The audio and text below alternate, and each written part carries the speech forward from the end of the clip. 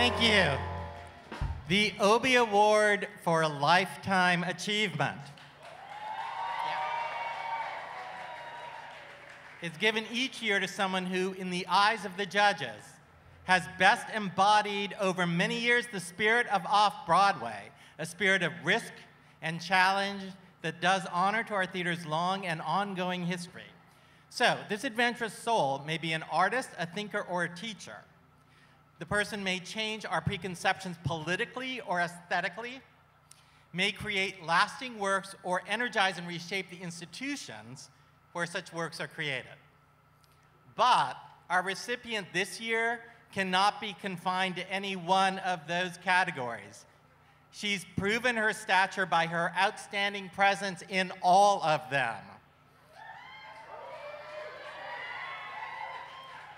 For her plays, her ideas, and her profound influence on innumerable students, her staunch political presence, and her constant aesthetic daring, the judges are honored to present this year's Obie Award for Lifetime Achievement to Paula Vogel.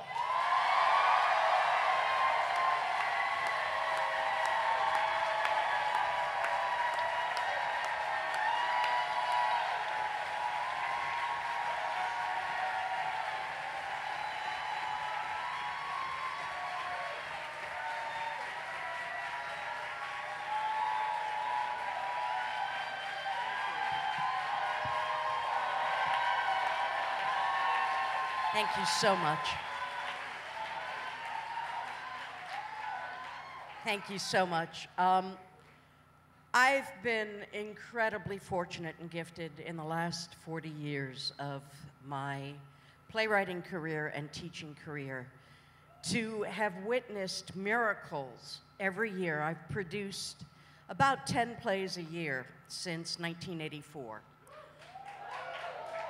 On budgets of $0 to $100. I have seen Nilo Cruz make a festival in Havana out of broken umbrellas that was magical. I've seen Dan LaFranc make a graphic novel on stage that cost nothing to produce that was brilliant. The difficulty is getting artists who can make miracles on $0 to $100 into institutional off-Broadway theaters where they are produced on $50,000 to $100,000 to $200,000. And today, again, I was fortunate to be in the room with 50 writers and watch them make miracles within an hour. So, one of the things I want to thank is I want to thank these extraordinary writers with whom I've worked for 40 years that basically have told me that there is a leveling principle in our field, which is the imagination and talent, and not budget alone. So a shout out to these writers. I think in this moment of time where we are sliding backwards, and I hope we're not sliding as far backwards as the Weimar Republic. We have never needed journalists nor artists so much as this year.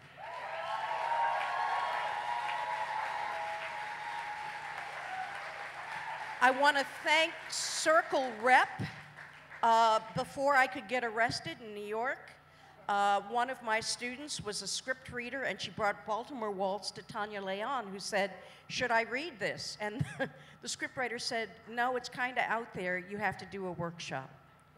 At this workshop with Anne Bogart, it was kind of phenomenal. We rehearsed it in Anne Bogart's studio apartment for approximately a week, and then we took it to Circle Rep in a tiny little room.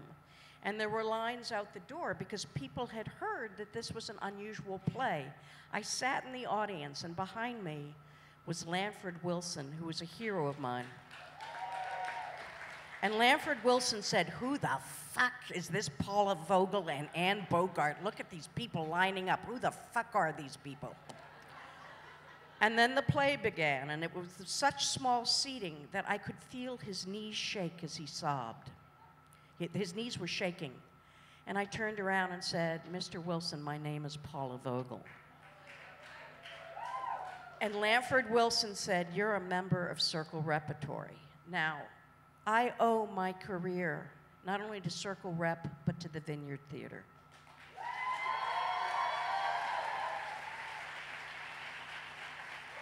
The extraordinary Vineyard Theater works on 1/10 to 1/20 of the budget of a lot of off-Broadway theaters. They make miracles happen on nothing. But the most important thing that they do is they are not gatekeepers to young emerging playwrights. They open up the gates through their education program. So I want to thank them. Lastly, I want to thank all the artists I've worked with, the extraordinary directors I've worked with, Ann Bogart, Mark Brokaw, Kate Wierisky, Les Waters, Tina Landau, and for this lifetime achievement, working with the cast and Rebecca Teichman, David Dorfman, all of the artists, James Latus, Amanda Spooner. This is the achievement of my lifetime. And one last thing, I want to thank the Obies, and I want to thank the American Theater Wing for this great honor. I want to say that nothing that anyone can ever give me in this lifetime will match the honor of the love I have won from my wife of 28 years.